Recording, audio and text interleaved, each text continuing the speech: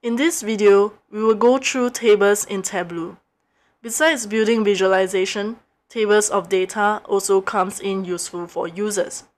And table also makes it easier for us to perform checks on the calculated fields. We will learn more about calculated fields in the next video.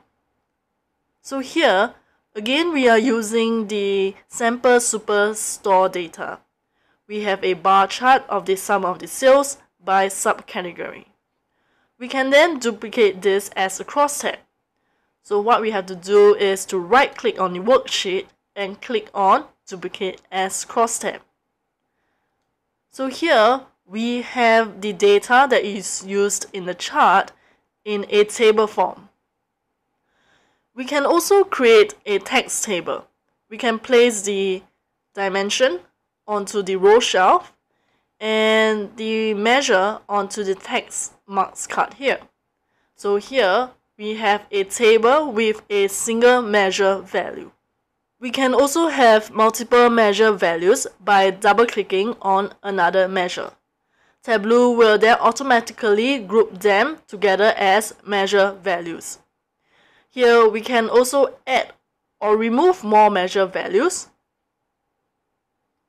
by dragging them into these measure values here, or we can remove them by dragging them outside of it.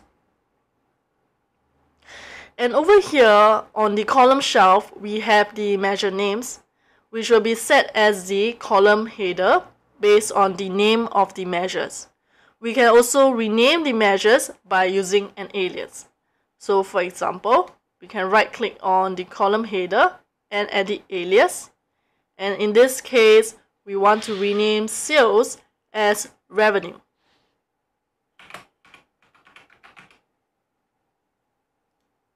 Okay, now let's remove sales. And you'll notice that the column name now disappeared.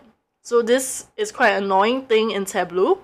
So when we try to do a table with one measure value, the column header name is not automatically populated.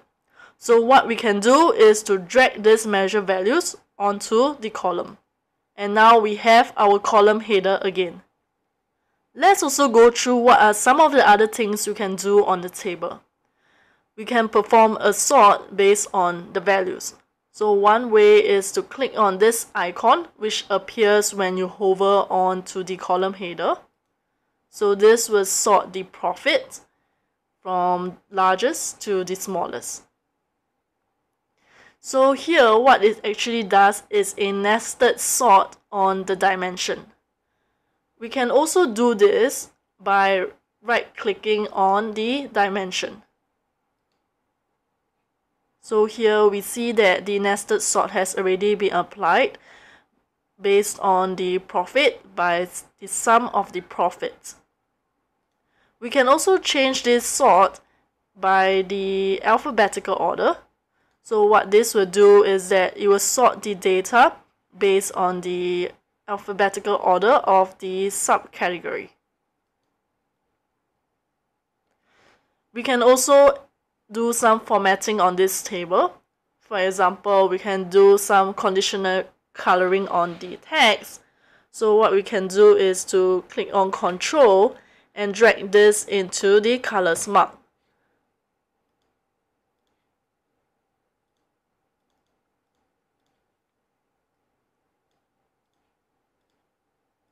So now we have set the profit color to green as positive and the negative color as red. We can also change this to a highlight table. So we can click on this marks card here and we change it to square. Now we have the entire cell highlighted with the color. We can also add more details into the table. For example, we can add a grand total. So we click on analysis and we go to total. And now we have a grand total row here added. And when we include more dimension, we may also want to look at subtotal. So now let's add category before the subtotal. And then we go to analysis again and select add or subtotals. Now we have this subtotal at the category level. And one more thing I want to introduce is on hierarchy. When we set up a hierarchy, we can click and drill down into the hierarchy. For example, here, the subcategory is a subset of the category. So what we can do is click on subcategory and press Ctrl, and we select category as well. Now we have this tool selected. We can right click and create a hierarchy. So what this does is that you will notice a negative sign appearing on top of the category. So with this, now we can click on the table to collapse or expand the table.